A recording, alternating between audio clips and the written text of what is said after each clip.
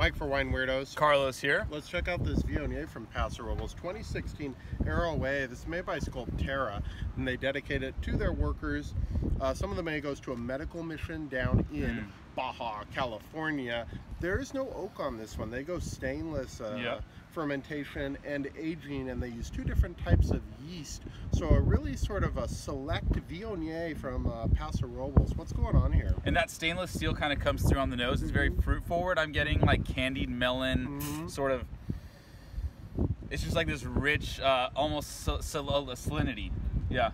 I agree. I'm getting that salinity as one that it's almost got some little Sauvignon Blanc type notes of bitterness, which I love. And it has a kind of like a buttered bread thing going on in the palate. It's very, very smooth. That, yeah. Yep, good Viognier from Paso, Sculpterra. Cheers. Cheers.